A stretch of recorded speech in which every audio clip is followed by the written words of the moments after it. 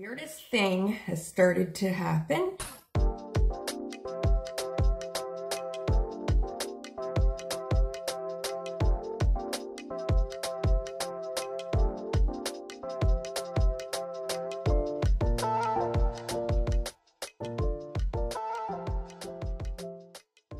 Welcome back, my artistic family. So glad you guys are here.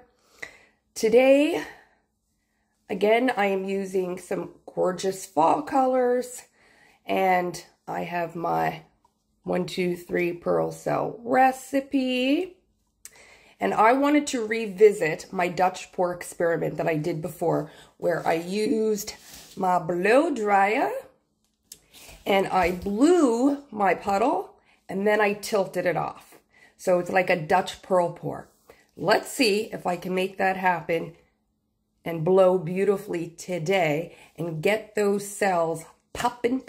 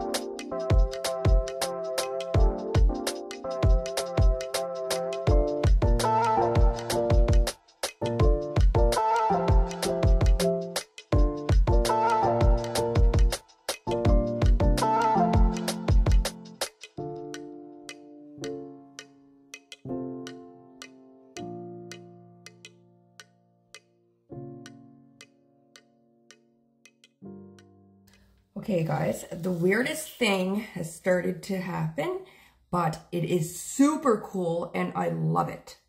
So it looks like my paint is splitting, okay, creating this lacing type of effect, okay, but this just adds texture, which I love, and I'm not sure why it's happening because I have no silicone. I am just using my 1, 2, 3 pearl cell recipe. What was painted on the towel before had no silicone. So I'm just thinking I have a weird paint reaction, but I love it. I did get some gorgeous puffy pearl cells in some areas. I love that section, very subtle, gorgeous. Love these vibrant, warm colors. It looks fractured. I guess that's the best way to say it, but those effects are awesome. And I just love the look they create. I love it. I think it's super cool. I'm very curious to see how this is going to dry. But I've never had this happen before. Crazy and cracking. Normally in my experience, and it's only happened early on in my fluid art, happens after and while it's drying. So it's definitely some funky paint reaction, but I am curious to see how this is going to turn out. And I definitely want to hear your guys' comments. Maybe this has happened to you guys before, maybe not, but I'd love to know what you think of it. So I will update you guys in the community post with the dry results, or maybe in the next video. So stay tuned for that if you're interested to see how this looks dry. But I'm super excited about it.